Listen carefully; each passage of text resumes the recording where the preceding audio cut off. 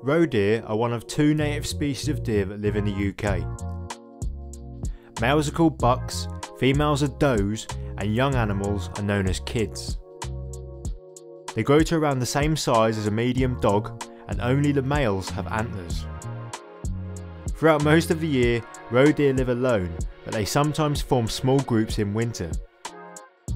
During the rutting season, which runs from July to August, the bucks use their antlers to fight one another for the right to mate with the does.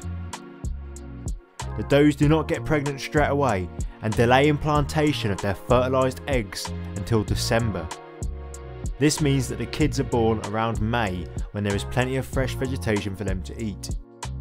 Roe deer have been known to live as much as 16 years, but the average is 7 years in the wild. If you like this video, then subscribe now for more like it.